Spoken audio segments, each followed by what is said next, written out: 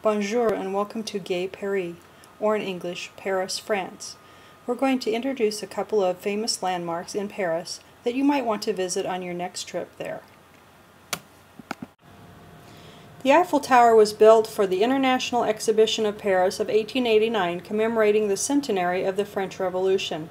The Prince of Wales, later King Edward VII of England, opened the tower.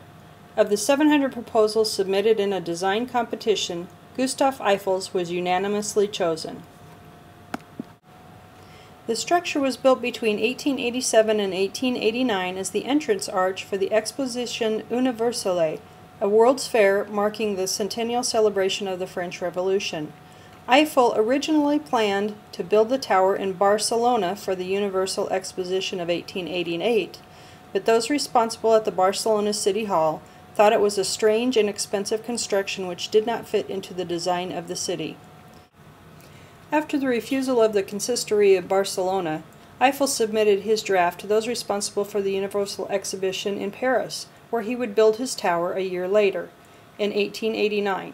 The tower was inaugurated on March 31, 1889 and opened on May 6. 300 workers joined together 18,038 pieces of puddled iron, using 2.5 million rivets. The risk of accident was great, for unlike modern skyscrapers, the tower is an open frame without any intermediate floors except the two platforms. However, because Eiffel took safety precautions, including the use of movable stagings, guardrails, and screens, only one man died in the construction.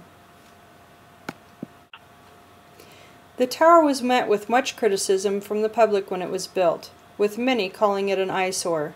Newspapers of the day were filled with angry letters from the arts community of Paris. Eiffel had a permit for the tower to stand for 20 years, meaning it would have to be dismantled in 1909 when its ownership would revert to the city of Paris. The city had planned to tear it down, but as the tower proved valuable for communication purposes, it was allowed to remain after the expiration of the permit. The military used it to dispatch Parisian taxis to the front line during the First Battle of the Marne, and it therefore became a victory statue of that battle. The first and second levels are accessible by stairways and lifts, while the third level summit is only accessible by lift. Maintenance of the tower includes applying 50 to 60 tons of paint every 7 years to protect it from rust. In order to maintain a uniform appearance to an observer on the ground, 3 separate colors of paint are used on the tower, with the darkest on the bottom and the lightest at the top. On occasion, the color of the paint is changed. The tower is currently painted a shade of brownish gray. On the first floor, there are interactive consoles hosting a poll for the color to use for a future session of painting.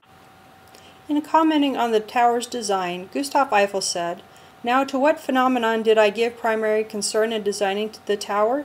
It was wind resistance. Well then, I hold that the curvature of the monument's 4 outer edges, which is as mathematical calculation dictated it should be, will give a great impression of strength and beauty, for it will reveal to the eyes of the observer the boldness of the design as a whole." So there you have it. It was designed basically for wind resistance purposes. Since the beginning of the 20th century, the tower has been used for radio transmission. In 1909, a permanent underground radio center was built near the South Pillar and still exists today. Upon the Nazi occupation of Paris in 1940, the lift cables were cut by the French so that Adolf Hitler would have to climb the steps to the summit. The parts to repair them were allegedly impossible to obtain because of the war. In 1940, German soldiers had to climb to the top to hoist the swastika, but the flag was so large it blew away just a few hours later, and it was replaced by a smaller one. When visiting Paris, Hitler chose to stay on the ground. It was said that Hitler conquered France, but not the Eiffel Tower. A Frenchman scaled the tower during the German occupation to hang the French flag. In August 1944, when the Allies were nearing Paris, Hitler ordered the military governor of Paris to demolish the tower along with the rest of the city. The military governor disobeyed the order. The lifts of the tower were working normally within hours of the liberation of Paris. Now let's go to our field reporter, Mona, who has information on the Louvre Museum. Hello, my name is Mona, and I am welcoming you to the Louvre Museum. The history of the museum dates back to the end of the 12th century. The Louvre has dominated central Paris since that time. Built on the city's western edge, the original structure was gradually engulfed as the city grew. It started as a palace, hosting such greats as François I and Louis XIV. Over time, the building was added onto, but after the completion of Versailles, it sat dormant for many years. With the French Revolution, the Louvre was transformed. In 1793, the Central Museum was opened to the public and the quantity of exhibits grew, taking over the building. Charles X added more room and exhibition spaces.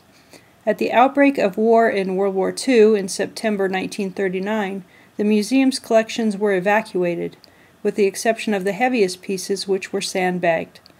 The works were initially deposited at the Château de Chambord in the Loire Valley before being dispersed to numerous other sites, mostly chateaux. For safety reasons, many works were moved several times during the war. Although mostly empty but for plaster casts, the Louvre reopened under the occupation in September 1940. The Germans were also responsible for taking some of these masterpieces back after the war and had to be confiscated again by the Allies.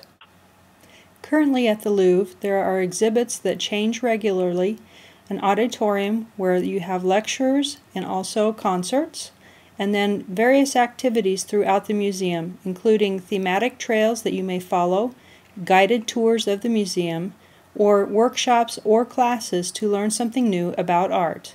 Hope you come and visit. We would enjoy having you there. See you soon.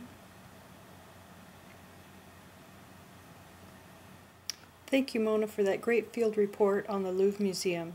We hope you've enjoyed the information given on the Eiffel Tower and the Louvre Museum in Paris. We hope to see you soon. Thank you for watching the video.